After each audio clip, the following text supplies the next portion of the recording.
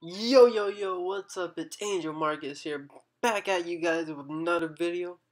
On today's video, I'm going to be removing the head and changing the head gasket, just because since I'm in there, I might as well just change it out, right?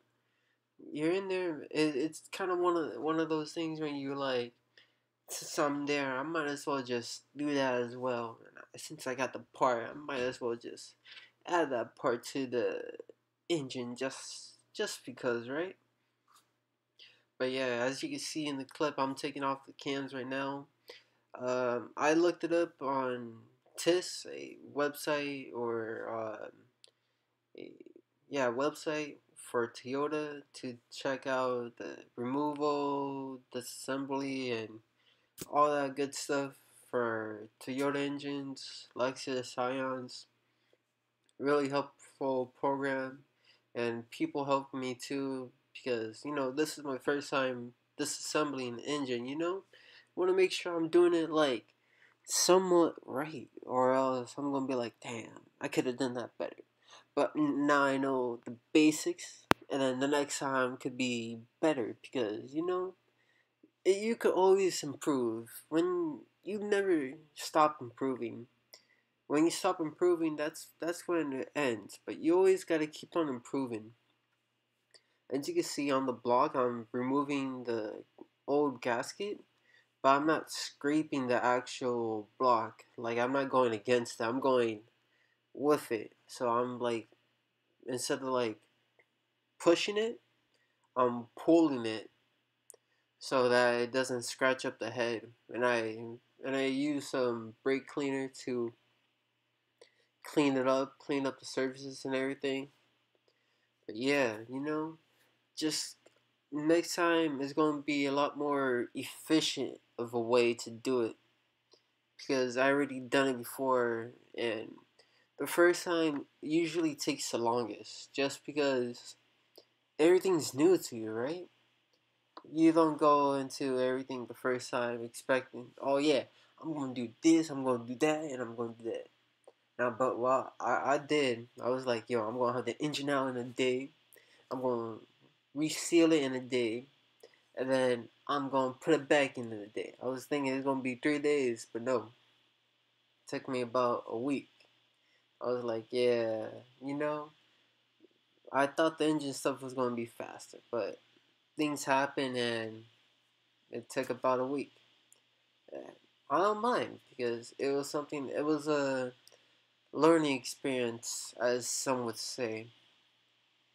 And I'm really thankful, like I said before, to all the people that helped me out while I was doing this because their knowledge goes way beyond mine out of anything that I could do, anything as of right now. Because in the future, I want to be able to construct these engines and make them what I want to with no help but just straight knowledge so that it could be the best engine out there, and I know I did it well because I did it myself. As simple as that. Yeah, I bolted back the head and I followed the sequence for that the website showed me, and it showed me like the way you torque it down and everything like that and take it off. So when you're taking it off, you loosen the bolts from the middle and you go out, and when you're putting it on, you tighten. So it'll be, yeah, from the middle, so you don't create any air pockets in the actual head to the block. And right here, I'm putting on the chain and making sure it's on timing. The way you can see it's on timing is because the bottom where the crank is going to have the wheel, the trigger wheel. Yeah, so the trigger wheel on the bottom is going to have a little dot, and that dot is going to line up with a mark on the chain.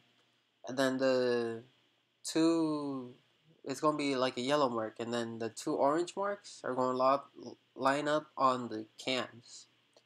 The intake cam is going to have the two dots, and the No, my bad. The exhaust cam is going to have two dots, and the intake cam is going to have two lines right back to each other, so you know that's where the timing is supposed to be. But yeah, I want to be able to process or make these engines reliable and performance oriented, so that whenever I start building like these crazy horsepower cars, I could just have total confidence in myself, because I have confidence going into it, and then this reinforced me to have more confidence, because with confidence you can do anything. As long as you set your mind to it and believe in yourself, you can accomplish a lot of good things that you set your mind, all the things that you set your mind to. And right here I'm changing out both gaskets for the front cover and the water pump. And then I put some fibbage around one of the little holes for the boat. But yeah, confidence is, believing in yourself is the most important thing you could do, because with that you could accomplish anything you put your mind to. The right mindset will lead you to most places that you never ever believe that you could ever go to. Right here I'm putting on like the water neck and stuff like that, and the coolant hoses. And I deleted the ventilation tube to the from the block to the head, because I read that it didn't need it. So it's doing pretty good as of right now. In the future, I want to put like some catch cans and stuff like that, just to help ventilate it and make sure that it's getting the as clean as the air from into the throttle body and intake manifold as possible, to make sure I don't have to clean it and worry about the idle air control valve going bad and stuff like that. Because that's, according to the forums I read, that's could the oil going from um, the valve cover to the throttle body could cause the idle air control valve to go bad. So I'm going to try to fix that as much as possible. And then yeah, I'm starting to put on. That's the power steering delete bracket. It's just a pulley with a bolt and a space in between it, and yeah, because I want to get more response out of the steering and improve the acceleration by like that little bit. Right there, you can see I changed the alternator pulley and the throttle body and the water pump pulley to underdrive, and the pulley was like half the way. I was like, wow, that's surprising. I was like, damn, that's going to do me justice in throttle response. Quotations around throttle response. But I found out the belt was the wrong size, so I had to wait until I found the right size belt, which I did. I put it on once it was in the car, but yeah, I I'm putting on all accessories now, making sure everything is right and ready to go in.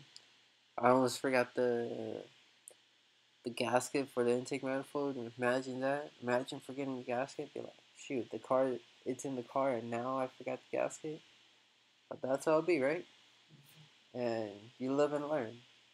This was a learning experience, I would say, for the most part, and I'm thankful that I was able to do that at where I work, because they had all the tools and all the equipment that I needed for this job. I'm thankful to them.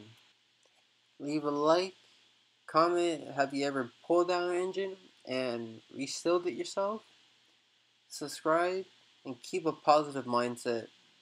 And I'll see you guys in the next one. Have a good one.